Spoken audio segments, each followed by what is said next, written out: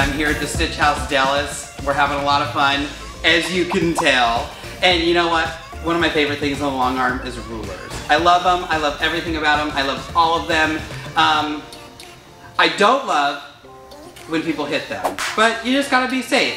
Surefoot, ruler base, do the, follow the rules, and you're gonna be okay. So today, bye! So let's get back to it. There's a few things you gotta follow when you're doing rulers. You have to have the ruler base, and the Surefoot means you sure are being safe with your hands. So, in honor of rulers, I'm gonna make one of my favorite drinks, the Go Get 'Em Girl, aka a Cosmo. So what we're gonna need is some vodka. About that much. And you're also gonna need some cranberry. There we go. You don't want it too red. Too red, it's pink, it's a Cosmo, and a half a lime.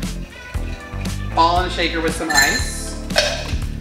And let's shake, rattle, and roll.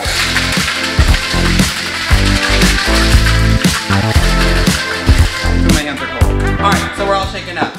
Quick tip, martini glass. If you don't keep yours in the freezer like me, a few cubes of ice and some water. Let it quick chill, taste the water. Now that's H2O refreshing.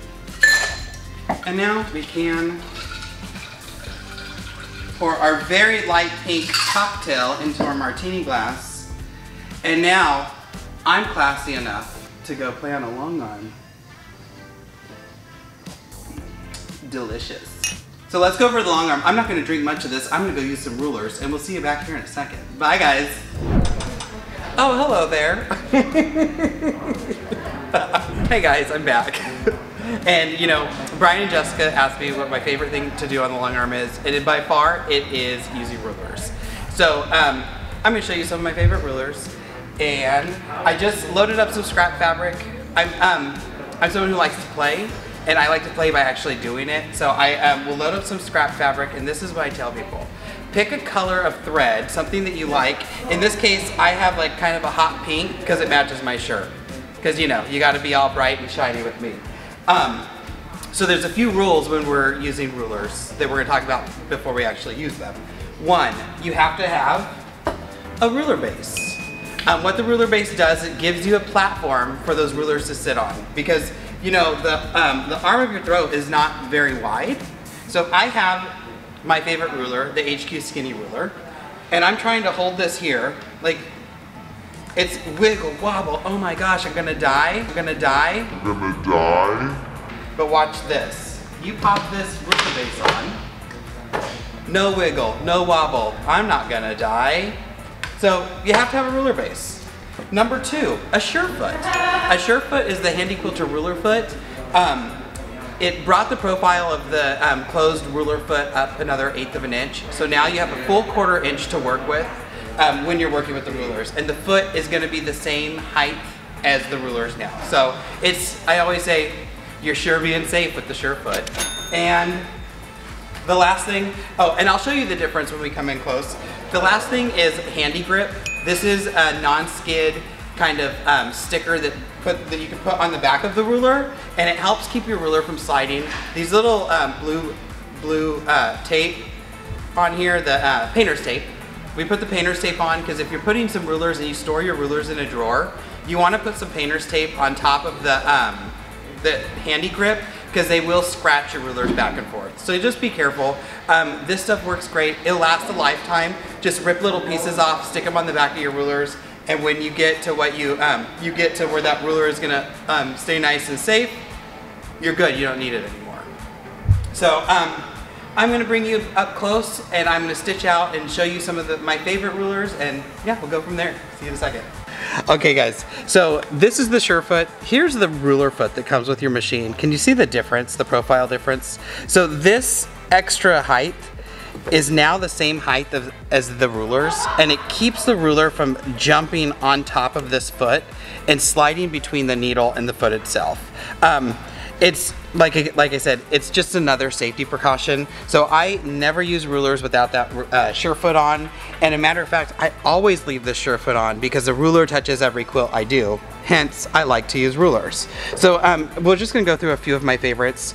This is the HQ. Let me see if the HQ skinny ruler and the HQ mini ruler. There we go. I like these because I have small hands and these rulers fit really nice in my grip. So when you're using a ruler, I'm gonna do a little tie off. I currently have my machine settings. They are 10 stitches an inch. I'm in regulated cruise and my cruise is at 25. I like to do that because if my needle's moving, I'm not allowed to move the ruler. So I know, turn the ruler off or turn the machine off before you start stitching. So I'm gonna just stitch a straight line coming down. And I have a plumb line up here, so I can use the lines on my ruler, put them on that plumb line, and now I know I'm making a right angle from this plumb line, and I'm going to stitch. I'll stitch back to that plumb line and come back to it. So some things you're gonna notice, the needle is not stitching on the edge of this ruler. You're stitching a 1/4 inch away from that. So the needle is a 1/4 inch away from all sides of this Surefoot. So if I want to stitch an angle to the right, and I will just use the mini ruler, I'm going to use the lines on the ruler again, line them up with the line I just stitched, and now I can stitch to the right. And now I'm getting nice sharp right angles while I stitch. I love these rulers. They fit in my hand. They feel really good as I'm holding it and doing a lot of line work. And believe me, I love to do straight line quilting. I would say I'm definitely a modern quilter, so these come in handy all the time. Another one of my favorites is the Hexi template, and this is the HQ Hexi 1.5. And if you have a ruler that has this groove in it, that groove is made to slide right over your hopping foot when your needle's up. So I can raise my needle, slide this over, and now I'm using an interior design here. And I can line this up.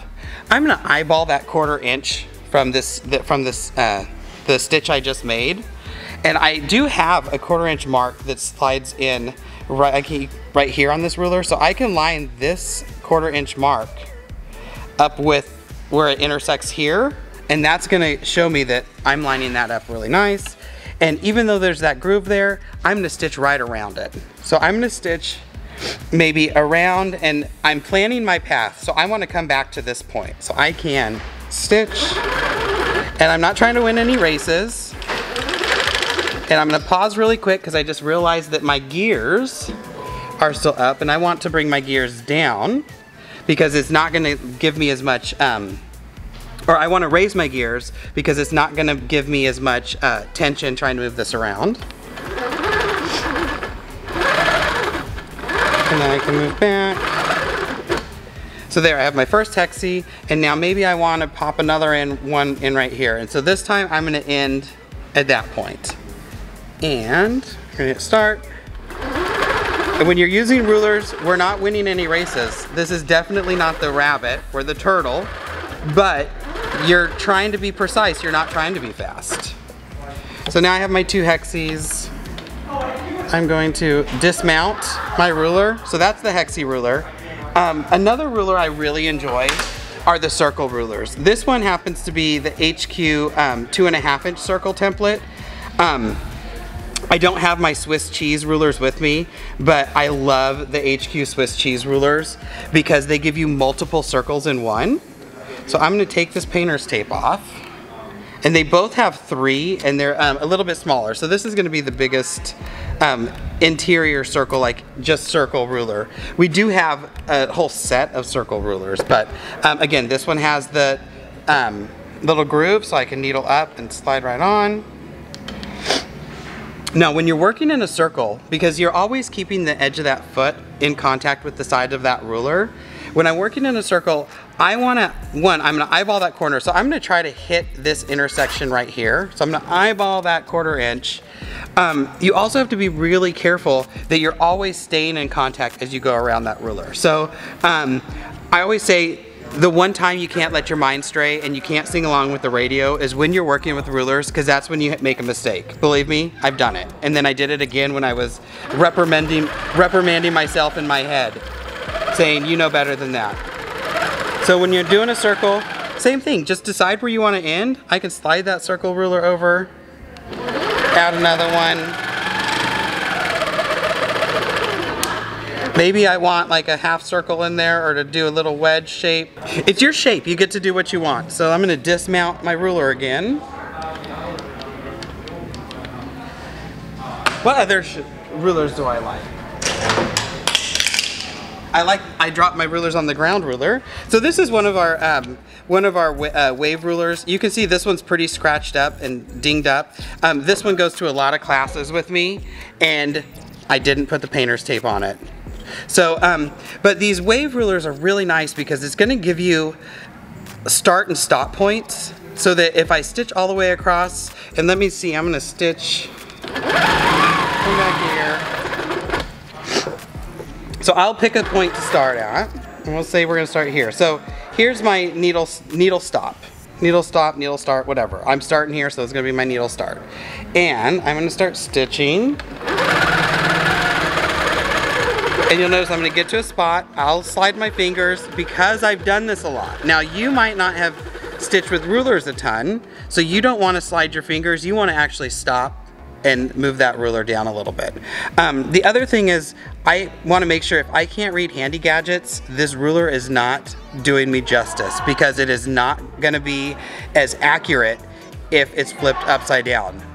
Now saying that, I'm about to flip it upside down because I'm going to use, I want the same curve, but I want the opposite way. And the only way to do that, I could shift it down, or I could just flip it around.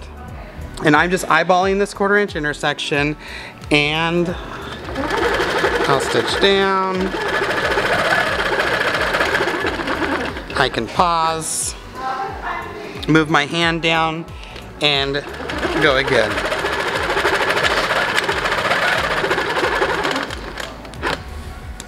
So now there's a design using the wave ruler. All right, so these are some of my favorite rulers. I really, like I said, I really love the circles.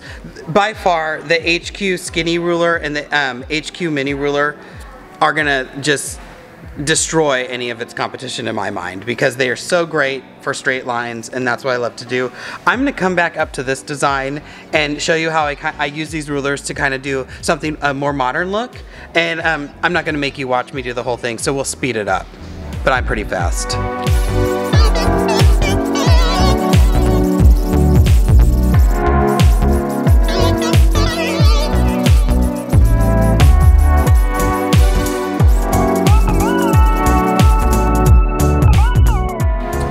So there you have it, a few of my favorite rulers, a little technique to make things look a little more modern. So all you have to do is throw in some shapes, any shape, a triangle, a square, a circle, a dodecagon, 20-sided figure, and add some straight line quilting around it. And you know, they don't have to be a 1/4 inch, they don't have to be an 1/8 inch. You make up what you want them to be, and that's the way they should be. And by not making them all the same, they don't have to be the same, they look good, you feel better about yourself, you just saved $100 on therapy. So for real. Also, make sure you check out the Ruler of the Month Club. All these rulers are behind the thing, they've been used, but this is, I believe Ruler of the Month Club 6, you can call the shop. But what it is, it's a different ruler every month for 6 months. You can only get them if you're part of the club. And it's super fun because you get an extra little bonus gift at the end. But there are rulers that are only available during the club. And really, the which one is this one? The flip side template. It's a curved ruler with the same curve on both edges. Is worth the price of admission. Come on, people. So thanks for coming by. I'm Adam Ratliff with Adamsewfun. Make sure you go and check me out. And like and subscribe to the video. You know, we're at the Stitchhouse and we all love them. We'll see y'all next video.